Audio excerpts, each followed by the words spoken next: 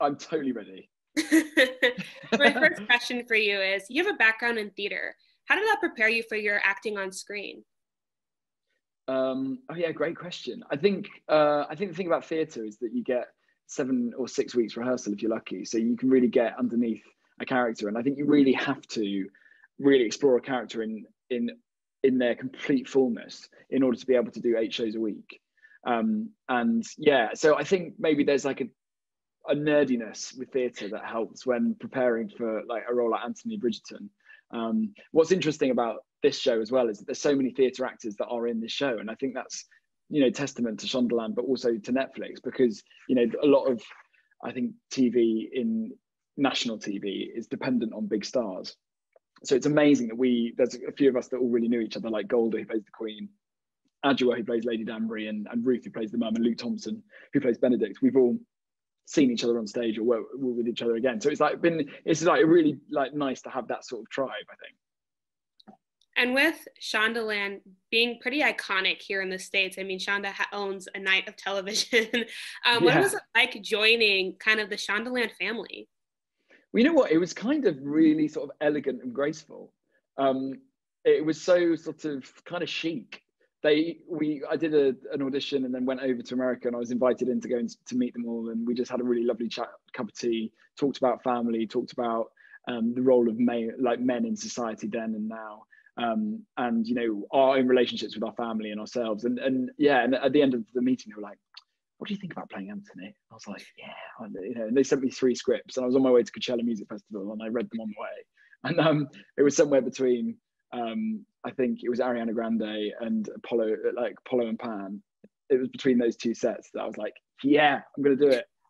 And then after that, it was great, and I was part of the ShondaLand family, and what better family to be in? You know, anyone who champions diversity and inclusivity and holds a mirror up to society in the way they do, you know, I'm always going to be, you know, incredibly proud of that association. Absolutely. And the show explores arranged marriages, forbidden love, and kind of the gossip of the British high society. What was your favorite moment from working on set?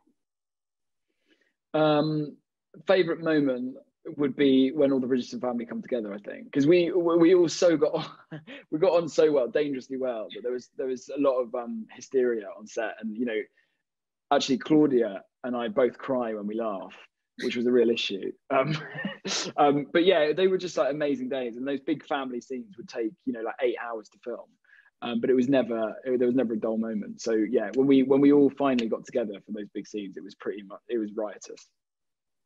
And what was your process for developing the character of Anthony? I think when you sort of respond well to a character, like I did with Anthony, just like ideas start popping up. But the thing that I was really wanted to do was to play, you know, make sure that you challenge an audience to like him, because I know that he really does mean well, and that he's a very kind man, and that, you know, he'd do anything for his family. But, you know, you can really push the boundaries with just how much he hurts himself and other people around him, and have real fun with that. And also knowing that, you know, there's a lot, hopefully more to come in the future.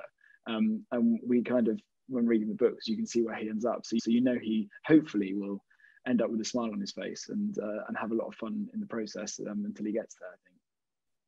And with Bridgerton being a period piece, how does it relate to the world of today? There's so much, I think, that's in Bridgerton that is so modern. I think the idea of Lady Whistledown, social commentary, seems to me like, you know, that's Twitter. I think the need for them to present themselves in a certain way and to look a certain way and to appear to be okay is Instagram. And I think the balls, you know, represent a very real life live action Tinder. So basically we've got all the social apps encapsulated in corsets, and those corsets have Velcro. You know, and that's the way that I think, you know, we can make it relevant and exciting for a modern audience.